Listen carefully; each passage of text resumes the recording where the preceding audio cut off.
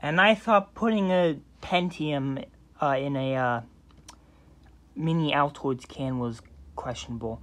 Hello and welcome back to another video. Ooh. This is the Prescott, one maybe bite of cash. The Prescott Socket 478 CPU I bought off eBay, which I decided would be an excellent idea if I bought it off a really questionable seller. Not only did this seller, which I'm going to put the username of in the description, or the comments so that you can avoid them too.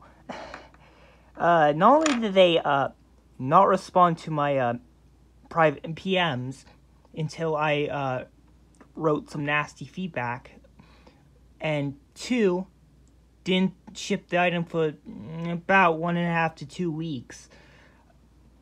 But they also took a pin grid array CPU, wrapped it in some newspaper, shoved it into this, and then into this. No anti-static protection, no protection on the pins, although they do seem to have pretty much survived, so that's lucky.